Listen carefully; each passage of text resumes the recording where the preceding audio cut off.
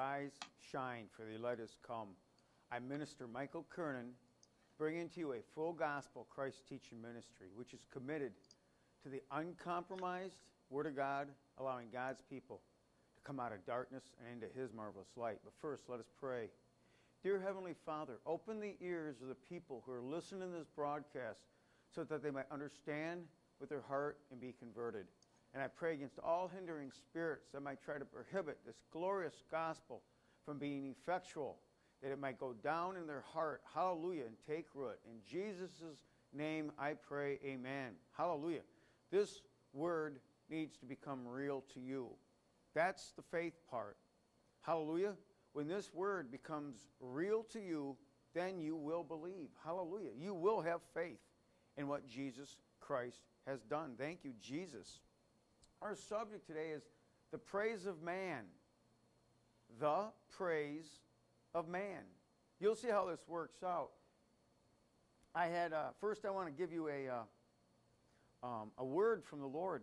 He came to me April 9th at 1 a.m. in the morning. Hallelujah. He comes when He pleases. He came to me and I wrote it down. I know this is God. When you disobey God, you give opportunity to the devil. You give opportunity to the devil, and your prayers are hindered. You see there, he also added that on, and your prayers are hindered. We all want our prayers answered, but when we disobey God, and I'm not talking big things like the commandments seen in the Bible. I'm saying when God comes to you and you know God spoke to you and He goes, don't go here, don't say this, don't, when you do that thing, and it might seem small, don't go to town today. You know what? That God's told you to do that, get it done. It should be a small thing, but He's looking for, thank you Jesus, obedient children. And when God speaks to your heart and tells you to do something, He's doing it so He won't give the devil opportunity, and that your prayers won't be hindered. Hallelujah. So when God told me, when you disobey God, you give opportunity to the devil, and your prayers are hindered. I know the devil didn't say this. I know God did say it because I know His word. When God speaks to you, how do you know the difference between the spirit of holiness and the spirit of this world? This word, when you read this word, you will become to understanding. You will come to understanding with God. And you'll know His person. You'll know His spirit. And you'll know He has only good intentions for you. Thank you, Jesus. He's not going to tell you to go out there and booger yourself up real good. Oh, you know you're only flesh. God knows you're only flesh. No, that's the spirit of the world. God's going to tell you stuff that you need to do that won't give opportunity to the devil, that will give opportunity so you can praise Him. Thank you, Jesus. We're going to 1 Samuel 15, and we're going to look at the king, Saul, Israel's first king. Thank you, Jesus. And we're going to look at 1 Samuel 15. I'm going to start at 10. I'm just going to start to read here. The more you read this word, the more you're going to understand God. And when He speaks to you, you're going to say, I know God said that to me. There's many times, like in my past, I wasn't sure if this person was of God or that person was of God. Because most times I heard God speak to me was through preachers on the TV or on radio. Now I know when somebody says something, I'm like, I know God said that. Hallelujah. That's the spirit of discernment. You can only get that when Christ is in you. And you're going to go, I know God said that. Hallelujah. And the Spirit is going to amen what just that preacher just said. Then came the word of the Lord unto Samuel, saying, It repenteth me that I have set up Saul to be king, for he has turned back from following me, and had not performed my commandments. And it grieved Samuel, and he cried unto the Lord all night. And when Samuel rose early to meet Saul in the morning, it was told Samuel, saying, Saul came to Carmel, and behold, he set up a place, and has gone about and passed on and gone down to Gilgal. And Samuel came to Saul, and Saul said unto him, Blessed be of the Lord. I have performed the commandment of the Lord. And Samuel said, What mean the bleating of the sheep in my ears and the lowing of the oxen that which I hear?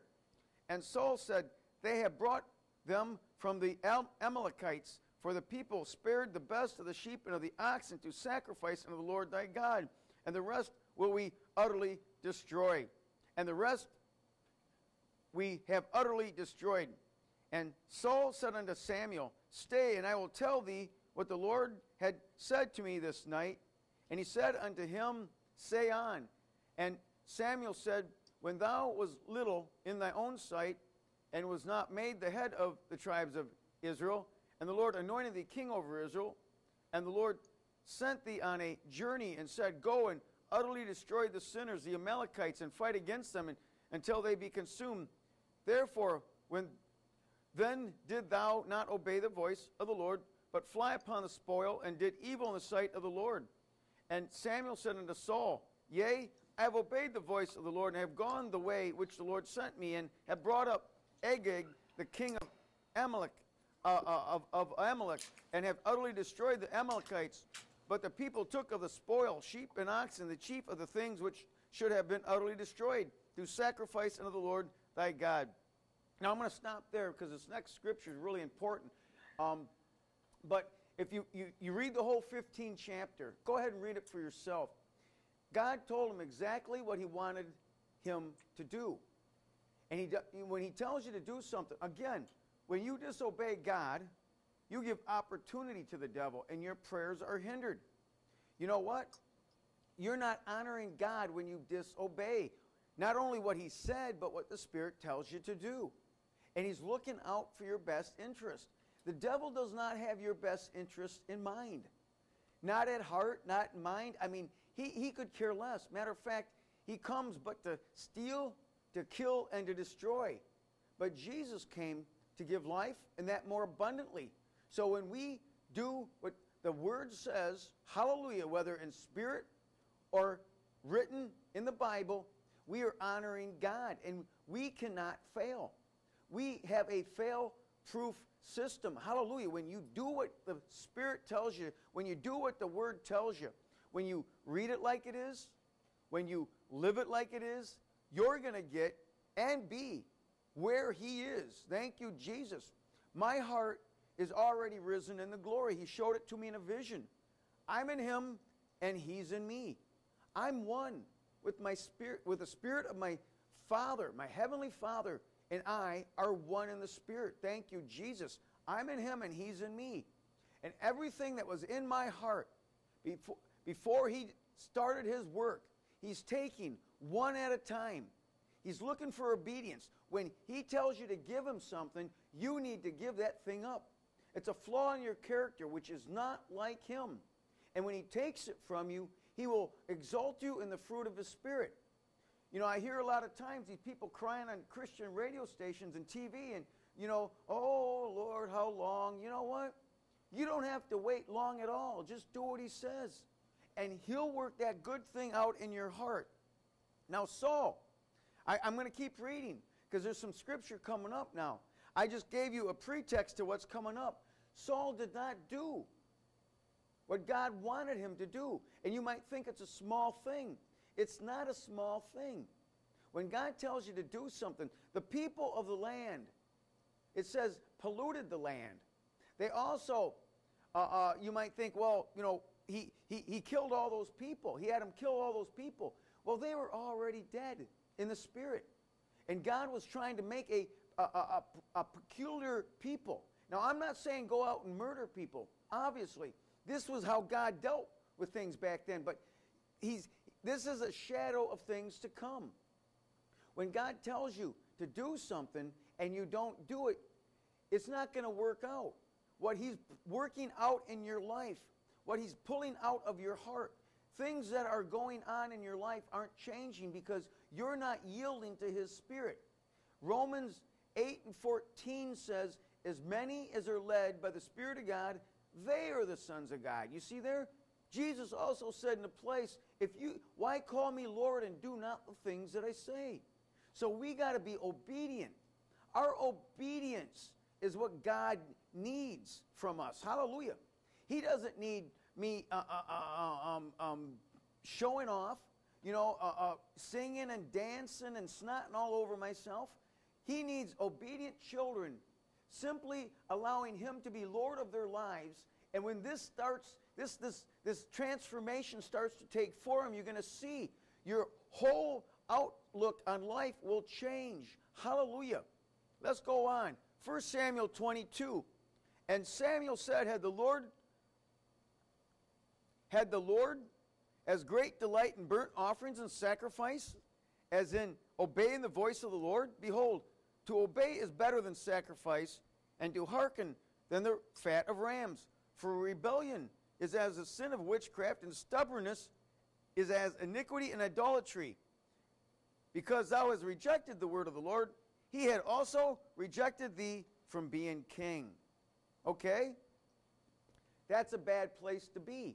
When God finally sees in you something that you're not yielding to him anymore. You're in rebellion, and you're not going to listen to what he's telling you. That's a bad place to be. Let me go. Let me move on now. I was going to do this a little bit later, but we're going to Acts 13. Now, Saul, who followed Saul, was King David. King David followed Saul. And God made a big deal out of King David. Back then and to this day. King David did what God wanted him to do. And when he messed up, he repented with godly sorrow. Those are the sure mercies of David. You want sure mercies. You're going to have mercy toward other people. Because mercy rejoices against judgment. Hallelujah.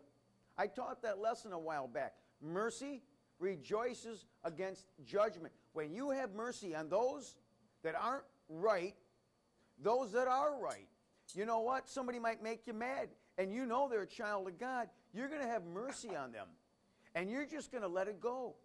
Hallelujah. God is pleased with that. And he says, you're going to rejoice against the judgment. Hallelujah. Because you're right with God. When you have a heart of God, you're right with God.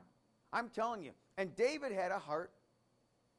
David was a man after God's own heart. That means he had a heart of God. He had a godly heart. Here he was, a warrior king, going out, killing entire armies, destroying entire armies. Now, I'm not into war, but I know the Old Testament is a picture. It's a negative of the picture that's to come. That's the life of Christ in me. I'm not to yield to the spirits of this world, to the things of this world. Scriptures keep coming to me, so I want to stick with this one right now. The Acts of the Apostles 13 and 21 and 22, and afterward they desired a king. This is after they came out of bondage. After they came out of Egypt. He's talking about God's people. And if you're a child of God, you're one of God's people. You are Israel. Hallelujah. If you're a child of God, you are of Israel. Thank you, Jesus. And afterward, they desired a king, and God gave them Saul, the son of Cis, a man of the tribe of Benjamin, by the space of 40 years. Now, understand this. He gave 40 years. He gave Saul 40 years. This wasn't Saul's first mistake. I got many things to say on this subject. I hope to get them all in. But Saul had 40 years to get right with God before he was replaced, before God moved him out of the way. He said, you are in the way. I got another one now. I've raised up another one. Here's an example. God's got a ministry for me. Somewhere. It's coming up. He showed, I got a ministry for you, and he's given me a pastor's heart. Listen to this. If I choose not to do that will, he will. Let me tell you something. God will find someone to take that ministry from me. Yes, he will. And he'll do it. He has no respect of persons. This could also be called no respect of persons, this teaching. The praise of men. You'll see how this works out. But God has no respect of persons. He moved Saul out of the way and put David in his place. Listen to this, 22 now. And when he had removed him, you see there? He removed him, and raised up unto them David to be their king, to whom also he gave testimony and said, I have found David, the son of Jesse, a man after my own heart, which shall fulfill all my will. You want to please God, you're going to fulfill his will. That means you're going to obey when he talks to you. It might seem small, some little thing. It doesn't matter. At that point, he needs you to do that small little thing. Oh, that's insignificant. I'm too big. My britches are too big to do that small little thing. We start with small things, and then he works them up to us. Hallelujah. We work up into bigger and bigger things, but he needs obedient vessels. Just obedient vessels. That means you're available to do what he wants when he wants you to do it. And now this is 1 Samuel 15:24. And Saul said unto Samuel, I have sinned, for I have transgressed the commandment of the Lord and thy words, because I feared the people and obeyed their voice. Now this is important. Some of these, we read past them. We do volume reading. We read, and we skip over something like this. Listen to this. Did he repent? Did he feel sorry? Yeah, but he feared the people. He feared the praises of men. If I don't do this thing that I know God told me not to do, I fear the people more than I fear God. Listen to that. I fear man more than I fear God. That's not going to work. I'm telling you right now, we got to obey God, even on the smallest little things. Because the small things, I know, just like a seed grows, when a seed grows, it springs up and this huge plant comes up and fruit is filled with more and more seeds. You can take all those fruit and have a harvest the next year off of one little seed that brings forth abundantly. So when we do something, our disobedient will grow in another area. I don't know how or why. Oh, it seems so insignificant. It doesn't matter. God needs me to obey him. He needs you to obey him. And when you got the gumption to just want to go God's way, you know what? He's going to use you mightily. And if you start rebelling, I'm telling you, it's rebellion. For rebellion is as a sin of witchcraft, and stubbornness is as iniquity and idolatry. You get calloused. You ever see a calloused? I know my hands right now. I used to be a carpenter. I used to work in the fields. And I had to dig ditches and work and build houses. And I did all sorts of labor-intensive things. And after 2 weeks, those calluses would go away. And I would, if I got laid off for 2 weeks, I would have to come back. And those calluses would have to get built up. When you get callous toward God, you can't discern the Spirit good. You can't discern him. You don't know right from wrong. You get to the point where you're going to believe every single lie told to you. We need to get to a point where we just flat out want to go God's way. And one of those ways to know God, hallelujah, is through his word. I'm going to go to Ephesians 4. I'm going to start at 11. And he gave some apostles and some prophets and some evangelists and some preachers or pastors and some teachers for the perfecting of the saints, for the work of the ministry, for the edifying of the body of Christ. See, I am the body of Christ. If you believe in God and you call him Lord and Savior, you are the body of Christ. Hallelujah. Until we all come to the unity of the faith and of the knowledge of the Son of God, into a perfect man, unto the measure of the stature of the fullness of Christ. He wants us to become into the fullness of his Holy Spirit in this present life. Not somewhere yonder, right here, right now.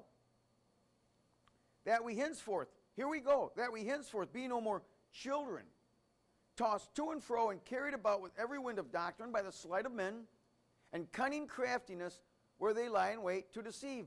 But speaking the truth in love may grow up into him in all things, which is the head, even Christ.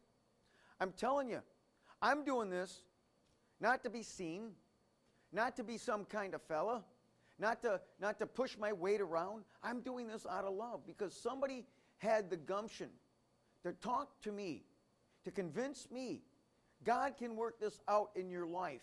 Hallelujah. And we don't just go to God on the bad days. And then when the days are good, we go out and do our own thing. You know what? We follow God faithfully all the time. Luke 9:23 says, if any man will come after me, call himself a Christian. That's what that means to me. I'm just telling you my interpretation. When any man will come after me, you're going to call yourself a Christian. He needs to deny himself. That means my priorities are second to God's and to mankind even. Hallelujah. Paul said over and over, exalt your brother. You know, make sure he prospers, and then you will prosper. Hallelujah. We're putting our others, we're putting others emphasis. We're putting emphasis on others instead of ourselves. Hallelujah. Because that's who we are now. Jesus said, if any man will come after me, deny self, pick up his cross daily and follow me. Not an easy road, but a glorious one. When you get to the point when this man is dead, we talk about it all the time. We sing songs about it, and we hear songs. We got to die to the old man, and that is sinful flesh. Hallelujah. Jesus said, I can get it done. The Word of God says, I can get it done. And we believe what God has said. We believe what God has spoken. And a man or woman of God comes to you and tells you how to get it done, how to interpret the Word. You know what? You do those things, and you will prosper in the Spirit. Thank you, Jesus. Here's something I just learned the other day, and it never really dawned on me. You hear about the Sadducees and the Pharisees. The Pharisees were the ones that were following God according to the law.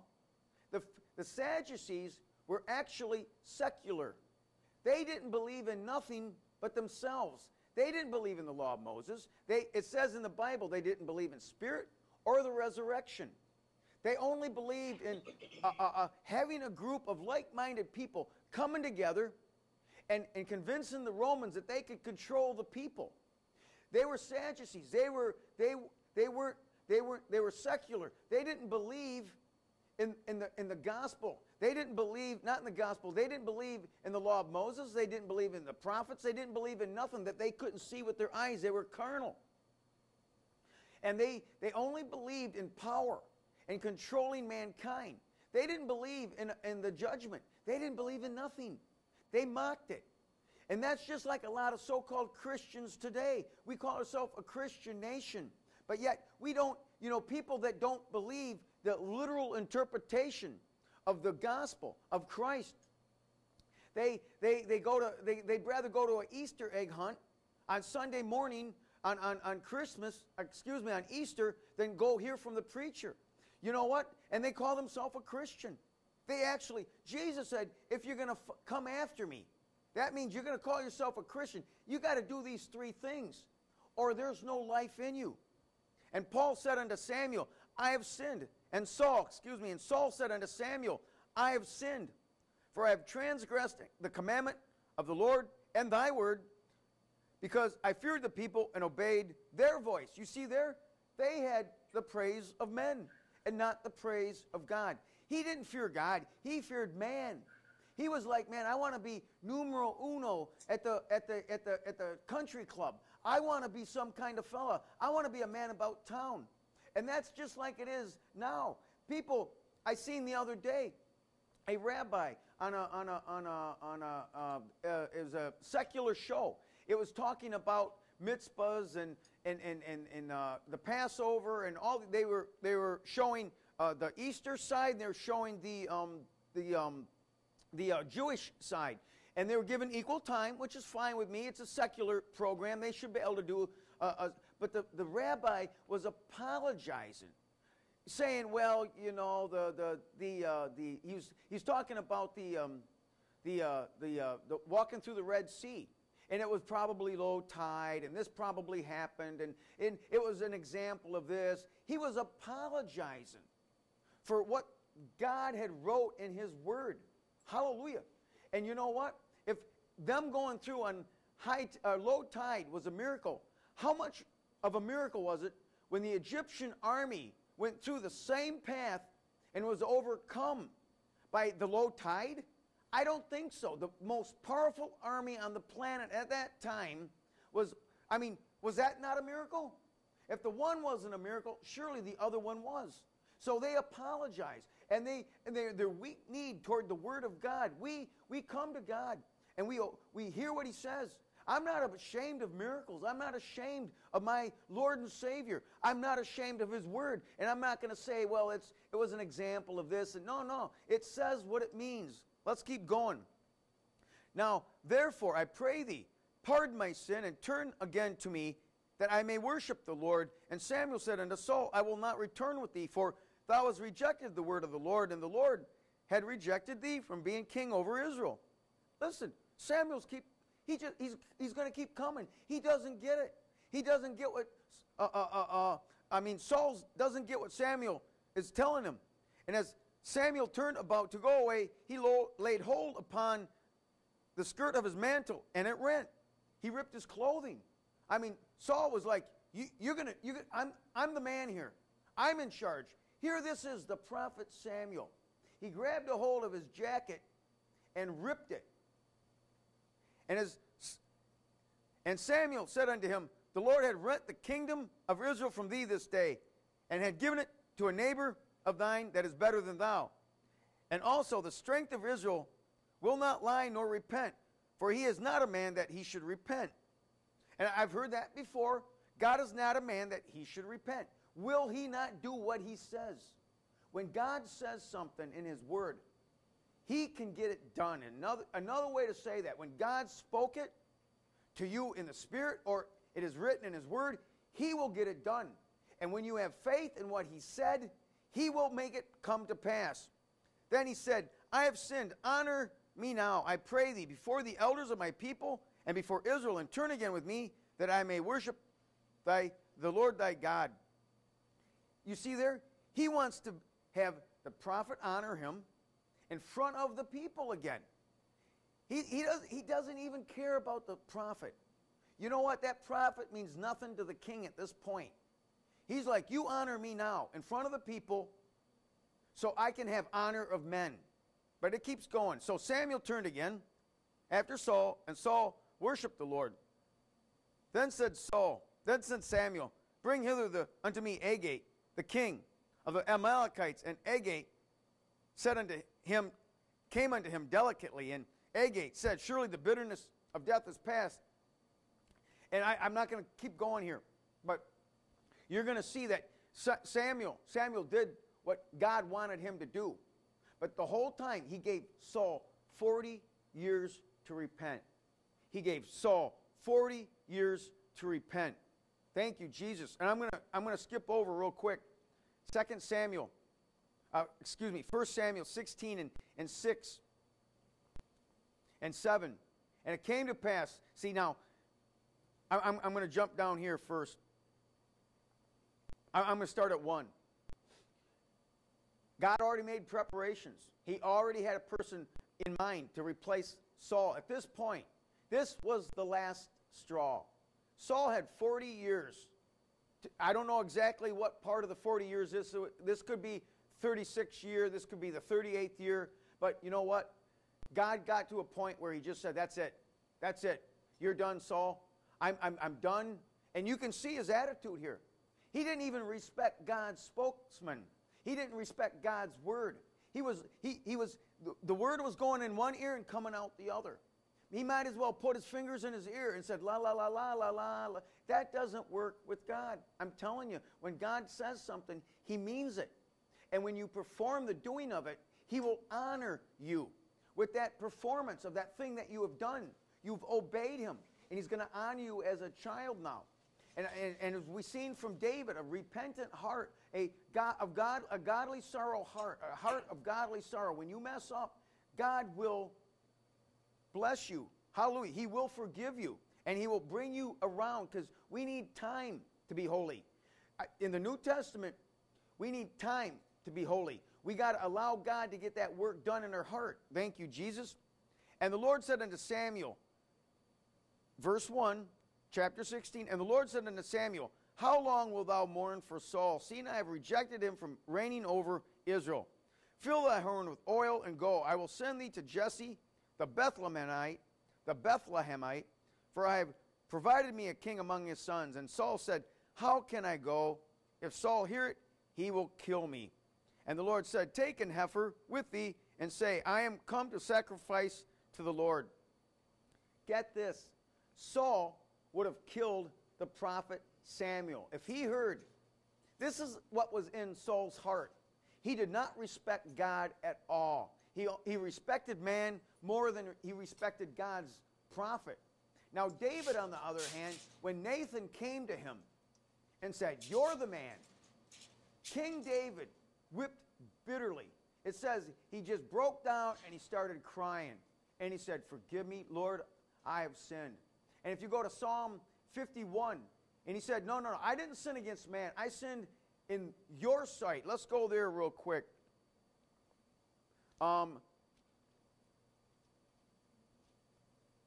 going to go to Psalm 51.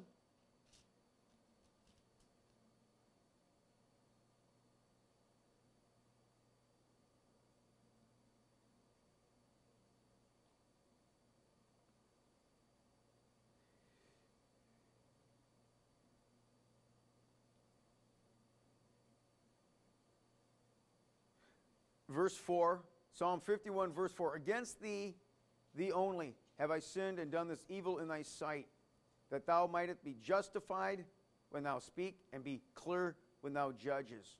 What does that mean? To be justified when thou speaks? God is not partial. He does not have respect for person. God cannot have respect for person. He cannot respect your person. It says it in the Old Testament. It says it in the New Testament. God has no respect of persons. So if God is going to be just and the justifier of everyone that he brings out of this world, he has to treat one person equally with the other. There has to be justice with God. That's what he's saying. Against thee only have I sinned and done this evil in thy sight. David is saying, I didn't sin against man. I sinned against you, God. This is between me and God. Samuel, Saul had no respect with Samuel at all. And matter of fact, Samuel said, Saul will kill me if he hears of this. Now, we're going to verse 6 and 7. And it came to pass, when they were come, that he looked on Eliab and said, surely the Lord's anointed is before him. He was the most, he was the eldest, and he was the oldest at that time. But the Lord But the Lord said unto Samuel, look not on his countenance, nor in the height of his stature, because I have refused him. For the Lord seeth not as man seeth. For man seeth on the outward appearance, but the Lord looks on the heart. This is an inside job of the heart. God looks at your heart. Now, I'm going to St. John. St. John, I'm going to 12. St. John 12, I'm going to start at 37. And you're going to see here, the praise of men is not what God's looking for. He's looking for you to praise him. And the only way we can praise God is to do what he says. We have no other praise of God.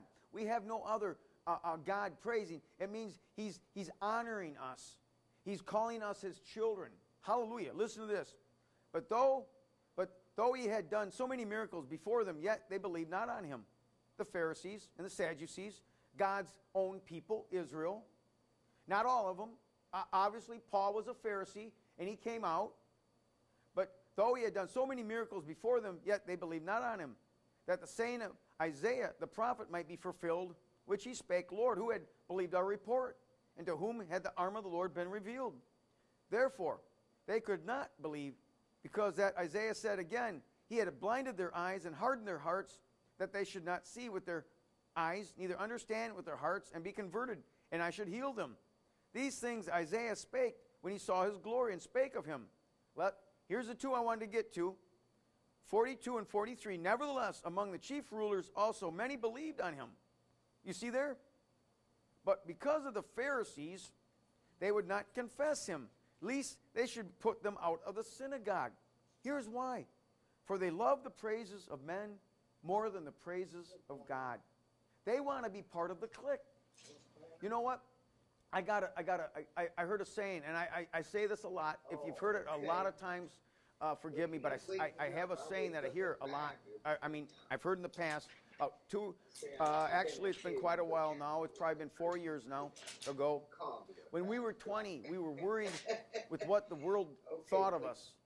By the time we become 50, we realized the world wasn't thinking about us at all. I'm going to say it like this. You just got to get over your funky self. You got to get over the fact that the world doesn't love you no more. You just got to get over the fact that this world just doesn't love me no more. But God does. You got to come to a place where you meet God halfway and say, Lord, I believe you. And you know what? He's going to work this nature out in your heart now, because you don't care what man thinks of you.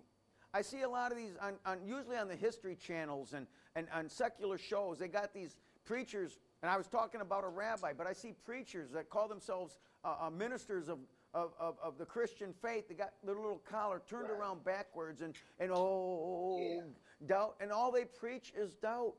They don't preach faith. They don't preach the word. They preach doubt.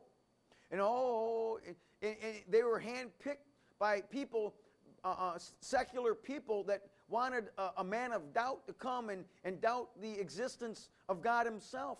And they're like, oh, this doesn't mean that. And they're still looking for Jesus' body in the desert. And it says clearly in the Bible, he is risen. You know what? You're either going to believe what the word says, or you're going to believe what man says. And you're going to seek the praises of men, which will not work in the sight of God. It will not work in sight. Now, he'll have mercy on you. He will have mercy on you.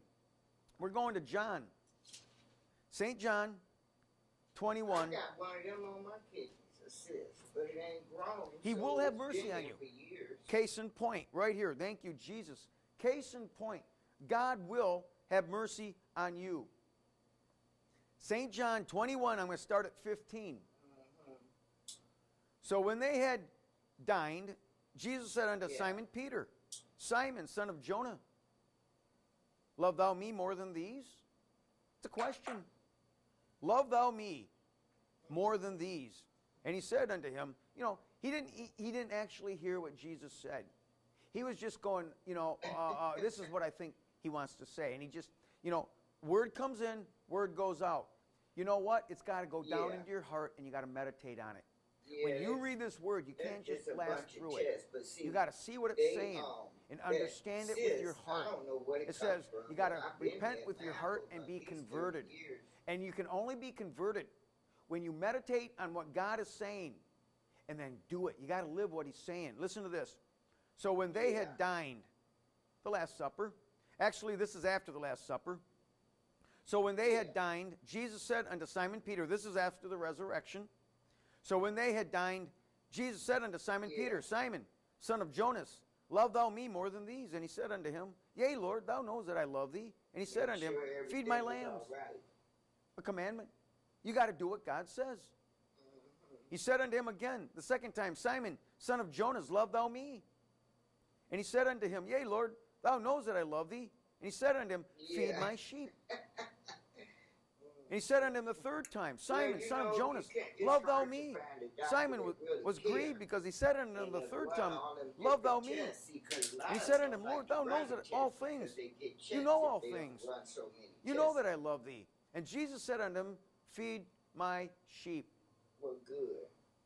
Do I got it down? Yeah, I got it down. So I'm coming up to another scripture. I know that's but right. I want to complete this first. Love thou me more than these? Jesus said, do you love me more than man? He's pointing around him. Do you love me more than the respect of these men with you? And, oh, yeah. He said it again. Oh, yeah. He said it again. And then it finally took, it took the third time to tell Peter this before it started to register. I'm not getting what he's saying. And he had to, then he was grieved in the spirit. And he said, wait a minute here. Something, he's telling me something, but I'm not picking up what he's putting down. I'm not picking up what the master is putting down. I gotta refocus and realize, I'm in a bad place here. Listen to this. Truly, truly, I say unto thee, when thou wast young, thou gird thyself and walked whether thou would. You seen there? He did his own thing. Our vernacular today, I would say, he did his own thing. He went his own way. He did what he wanted to do in his youth. When he was young, he did exactly what he wanted to do.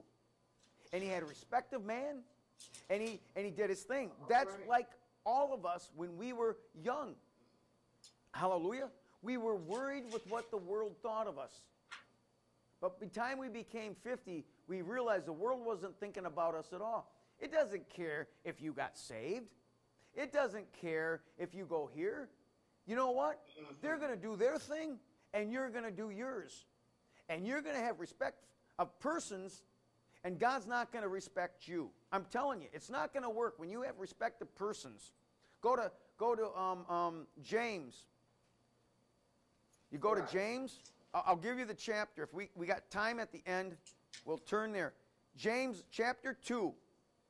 To have respect of persons is not good. It says, but if ye have respect of persons, ye commit sin and are convinced of the law as transgressors. You are guilty. Right. And God is saying, I'm not pleased. That spirit has got to be crucified with Christ. That spirit of respect of persons needs to die. That's the old man. That ain't going to the glory, I'm telling you. And I'm not taking it back. It's exactly what it says. It's exactly what it means. Truly, truly, I say unto thee, when thou wast young, thou gird thyself and walk whither thou would. But when thou shalt be old, here's the converted Peter now. Here's the one that is sold out to God and does everything that he says. Hallelujah. Thou shalt stretch forth thy hands, and another shall gird thee and carry thou whither thou would not. Right, this he spake, signifying by what death he should glorify God. And when he had spoken this, he said unto him, follow me. Follow me. Like, whatever it costs, whatever situation comes up, you follow me. Hallelujah. And you're going to have salvation. Hallelujah. You're going to have we got to forget what man says. Put it off to the side. You can't do this through the law of Moses, or you'll become bitter. You'll become like Pharisee. You'll become judgmental. It doesn't work. We come through grace. We come through God's love and nurturing, his beckoning to us. God's grace is also his ability to work out that nature, that godly nature in our heart. We are going to be partakers of the divine spirit. Hallelujah. The divine nature. Peter said in one of his books, the book of Peter said, we're going to be partakers of the divine nature. Hallelujah. And at that point, Peter was walking with God now. You want to walk with God. You want God in your heart, and you call him Lord because he has dominion over your heart.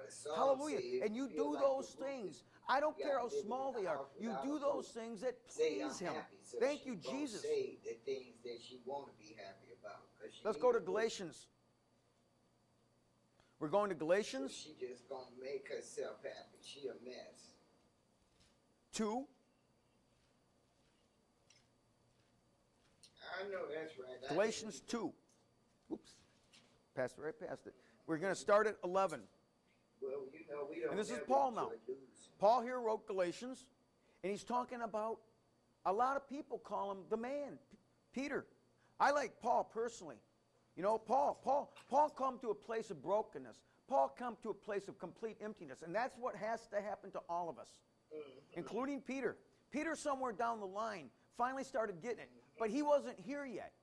Get this. This is when Peter still had respect. He wanted praise of men. He had respect of persons. Listen to this. But when Peter was come to Antioch, I withstood him to the face. He stood right up to Peter, eyeball to eyeball, man to man, and said, listen to this, because he was to be blamed. This is how they spoke. Here's how I would say it. You're wrong, brother. You are wrong to do this. Listen to this. But before that certain came from James, he did eat with the Gentiles. But when they were come, he withdrew himself and separated himself, fearing them that were of the circumcision. And the other Jews disassembled likewise with him, insomuch that Barnabas also was carried away with their dissimulation. Yeah. But when I saw that they walked not uprightly according to the truth of the gospel, I said unto Peter before them all. He called them out right in front of every one of them. Now, understand, Paul was a Pharisee. He had to get over that. He had to get over the fact that he was no longer part of the good old boys club. He was now a Christian, following the gospel of Christ. But when I saw that they walked not uprightly according to the truth of the gospel, I said unto Peter before them all, if thou, being a Jew, live after the manner of the Gentiles, and not as do the Jews, why compel thou the Gentiles to live as do the Jews? This is saying, you know what? You're taking liberty. You're taking liberty now to live like a Christian. You're not doing the completeness of the law. You're not doing the animal sacrifices. You're not doing all the diverse kinds of washings. I got it right here. I'm going to show you the law. Well, what's the law? I'll show it to you. One scripture. You want to know what the law is? In one scripture, I will show it to you, so you can understand what the law is. I got one scripture that will explain the law to a T. What the law is. Which stood only, this is Hebrews 9 and 10, which stood only in meats and drinks and divers washing and carnal ordinances imposed on them until the time of Reformation. We're in the time of Reformation. God is reforming us, okay? Through His Spirit. Through the sacrifice on the cross. That erases the meats, drinks, divers washings, and carnal ordinances. Imposed, forced on them. It was forced on them. Imposed means it was forced on them until the time of Reformation. Now, get this. We're no longer forced. We can choose to follow Jesus and call Him Lord and have a Spirit inside us, and we can do what God said willingly, or we can rebel and do our own thing. God is not going to force this on us. Back then, they were forced. Back then, they were actually stoned to death for not doing what the law said, for not doing what was contained in the law. Now, we're not stoned, but we are no longer compelled, but we are freely giving ourselves to the Lord. Hallelujah. We do this with a free will offering. It says in Romans 12. Yeah. It says in Romans 12, 1 and 2, I beseech you, therefore, brethren, by the mercies of God, that ye present your bodies a living sacrifice, holy, acceptable unto God, which is your reasonable service. And be not conformed to this world, but be ye transformed by the renewing of your mind, that ye may prove what is that good and acceptable and perfect will of God, that we may do God's perfect will. Thank you, Jesus. So we see, I'm back in Galatians 2. I was at 11. But when I saw that they walked not uprightly according to the truth of the gospel, I said unto Peter before them all, if thou, being a Jew, live after the manner of the Gentiles, and not as the Jews, why compel thou the Gentiles to live as do the Jews? He had respect of persons. When he saw the chief priest and he's called them the circumcision, they come out and they would not have nothing to do with the Jews, the Gentiles. They still won't. But hallelujah, Peter had respect toward them, and Paul had to stand up, and he stood right in front of them all, and including the circumcision. Paul was fearless. Now Peter, he finally came around. He finally sold out, but it took him a lot of chastising from the Lord to come around to God's way of thinking. We cannot have respect of persons. We cannot have want to have the praise of man. Yeah. And consider God as nothing. That's what Saul was doing. And to a lesser extent, that was what Peter was doing here. He wanted to have respect. He wanted to have fellowship with the circumcision. His doctrine was with the Very circumcision, true. like Paul was with the uncircumcision or the Gentiles. So they had two different ministries, but the one had to cross over and tell to the brother, you're not walking uprightly. You're not a good example. We got to believe what God says 100% of the time. And you know what? When we're bold in our faith, mankind's going to see that boldness, and they're going to say, you know what? I think the truth is in this one. Thank you, Jesus. I'm going to listen to what this brother or sister has to say. And you know what? You're not worried about the consequences. You know, they're not going to let me be part of the good old boy club no more. You know what? I never was. Hard to believe, but I never was part of the good old boy club. They didn't even want me around back when I was a sinner. There came a point when God spoke to me, and I rebelled. I walked away as a 17-year-old. I didn't want to hear that. God spoke to me in the Spirit. And I'm not having none of that. And I went my own way. And you know what? I didn't get saved, truly saved, until I was 31 years old. A lot of misery in between there and then. A lot of misery. I finally come to a point of brokenness, of emptiness, of I can't do this my way any longer. Like the song sings, I did it my way. I could no longer be that man. And I came. I was broken. I was emptied. I was completely emptied of who I was. I had no hope in this world. And I finally come to God as that person. And he's still telling me to this day, listen to this. I got this just a couple days ago. When you disobey God, you give opportunity to the devil. He's speaking to me here. I'm going to point at me first. And your prayers are hindered. When I don't live and I don't do exactly what God told me to do, exactly how God told me to live, I give opportunity to my enemy. And he's going to have dominion over me. And he's going to make me look like a fool in front of a lost and dying world who I'm supposed to preach righteousness, who I'm supposed to preach holiness. I got to do exactly what God says to the letter. And you're going to tell me that's the law? I'm going to tell you, you know what? Praise him anyhow. I just know that when I do what he tells me to do, I have freedom. I have liberty. I have everything. All the promises contained in this book are mine. I can come to God in prayer and say, Lord, how is it between me and you? And he'll tell me right there and then. He'll say, we're in good standing, Mike. Keep coming this way, though. I can't afford to start slipping and sliding and saying this and walking this way and doing that and doing this. It will not work. It will not work. Thank you, Jesus. Thank you, Jesus. I wrote down here,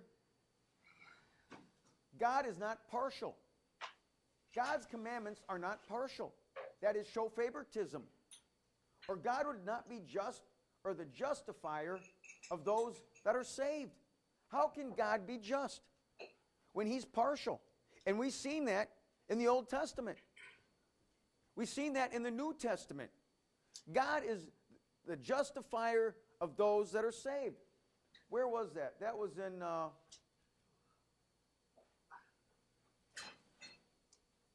I believe it was Acts. Let's turn back to Acts. That was a good place. 13.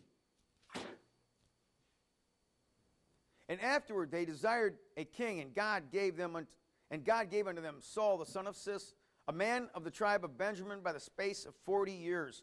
He gave Saul 40 years. And one scripture, it says that Saul became a new man. He had another heart. God put in the Holy Spirit inside of Saul. And he prophesied. And everyone was amazed at Saul. He said, what happened to... Is he also among the prophets? But listen, the Spirit will not dwell in an unclean temple. The Spirit dwells with obedient people.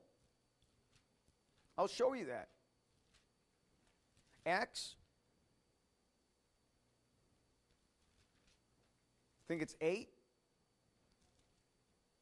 No, it's Acts 5 and 32. Acts 5 and 32. And we are his witnesses of these things. And so is also the Holy Ghost, whom God had given to them that obey him. You see the word obey? And we are his witnesses of these things. And so also is the Holy Ghost, whom God had given to them that obey him. God gives the Holy Spirit to those that obey him. He's not going to put his precious spirit inside of rebellious flesh. It will not work. And I hear a lot of people preaching from the pulpit. Oh, you can sin all you want, and I got the Spirit, and I've never heard from God actually. But, you know, I know that, and you're sitting there thinking, yeah, I know why. Because he will not dwell in an unclean temple. It says that in 1 Corinthians 2 times. God will not dwell in an unclean temple. He wants to be the Lord of our lives. And when we obey him, we're calling him Lord. And he's calling us no longer servants. He's calling us friends. He's calling us his children. Hallelujah. And this is a process. This takes time to learn this word, to learn God's nature. So when I hear, I know that I'm hearing from God because I read his word daily. I get his daily bread. I know exactly his nature. The devil's not going to tell me this stuff. Hallelujah. The devil's not going to say these things and then sneak off and me be fooled. There's one scripture that says that they would fool the false prophet, and the beast will fool the very elect if it were possible. But it is not possible to fool the very elect. The very elect have the Spirit of the living God. The very elect are obedient to what God said. The very elect, hallelujah, are going to obey God in spite of what man thinks of them. And I'm going to leave you, because I'm out of time, with Psalm 19, 12 through 14. Who can understand his errors? Cleanse thou me from secret faults. Keep back thy servant also from presumptuous sins. Let them not have dominion over me. Let the words of my mouth and the meditation of my heart be acceptable in thy sight, O Lord, my strength and my Redeemer. Now may the good Lord richly bless all your sincere efforts, that you might lead a quiet and peaceful life, that you can go out there in this lost and dying world and be a shining beacon for those who need to see something. They've heard this stuff. They've heard the wind blow before. They want to see somebody live something and proclaim the goodness of God, hallelujah, as Lord of their life. And they'll come out of darkness too. In Jesus' name, amen. Lord, shine your light of love on me. Nothing else could make me feel that good. Oh, I would be so happy if you would shine your light of love on me. It's bright enough to light the universe. Oh, I know you're the last, you are the first. Lord, shine it on me. Please shine it on me.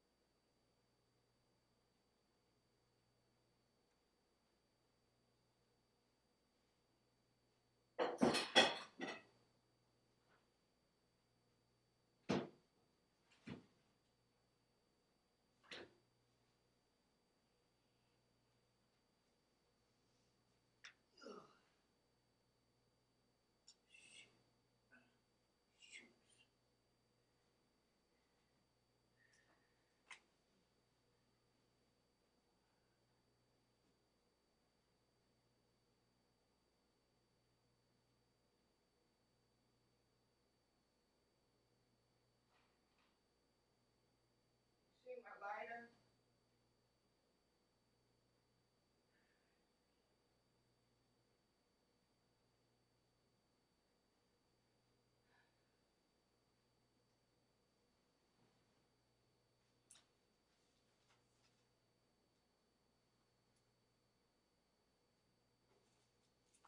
I found it.